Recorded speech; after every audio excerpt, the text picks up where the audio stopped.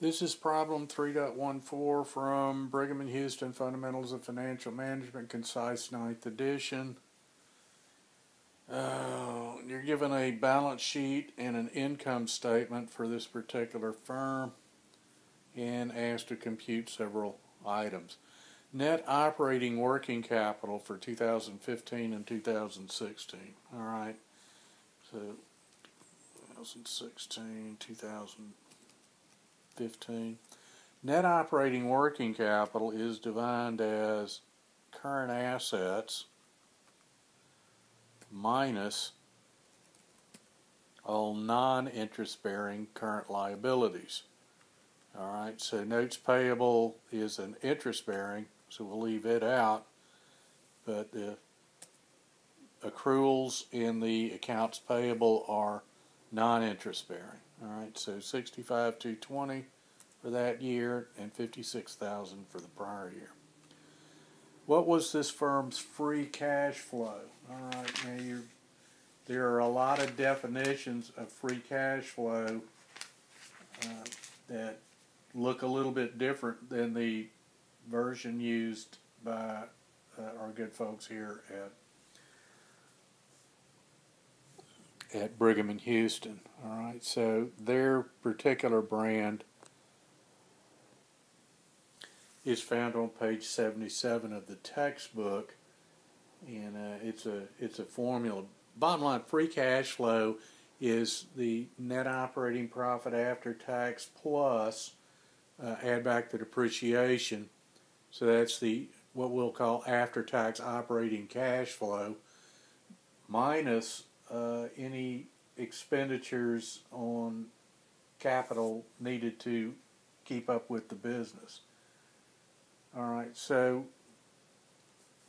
if we go with net operating profit after tax, that would be operating income times 1 minus the tax rate, and then we want to add back the depreciation because we didn't actually pay that.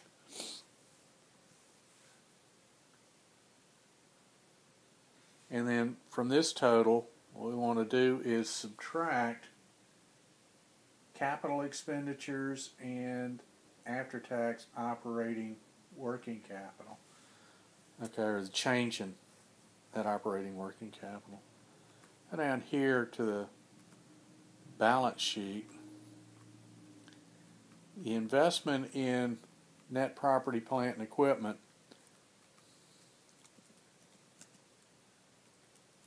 we started with 46,000, okay, and then we depreciated it by 6,000.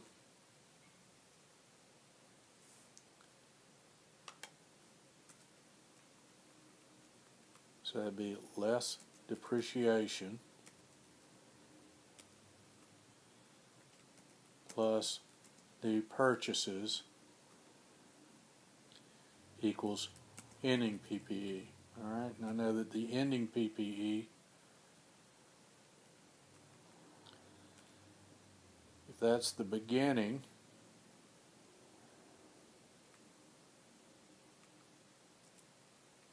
and that's the end, and I know depreciation was 6,000, and then to get the amount that I spent, beginning PPE less depreciation, well, not use less, minus DPR plus purchase equals NPPE. So in order to get the purchases, that'd be equal to NPPE minus beginning PPE, then add back the depreciation. Okay, so ending property, plant, and equipment minus beginning property, plant, and equipment, then add back the depreciation expense, gives me $8,000 of new purchases. All right, so that comes That's the money that we earn from the operations, but we got to take some of that money and buy new property, plant, and equipment with it to replace the property, plant, and equipment we're using up. The change in the net working capital is also money that I had to spend on my operations.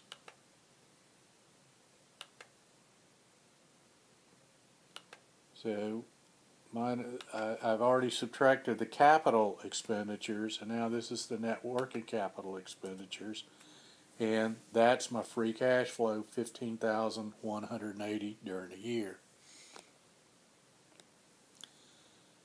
I basically reproduced this statement of shareholders' equity below. All right, but it just looks at why did the equity account change from $76,950 to $86,220? Well, we had some addition to retained earnings. There was no change in the common stock, and no shares were issued or retired. So that's the statement there. All right, now economic value added is also a formula, and this is found on for this particular edition of the textbook on page 81. And so we just plug in their variation. There are variations on all these formulas. Brigham and Houston is not the definer of all these, so different people have different ways of calculating it. They're all similar, though. It's how much money did they add minus the cost of the money they used to do it. So we take operating income, or EBIT, times 1 minus the tax rate, and that's the money coming in less the share that we had to give to Uncle Sam.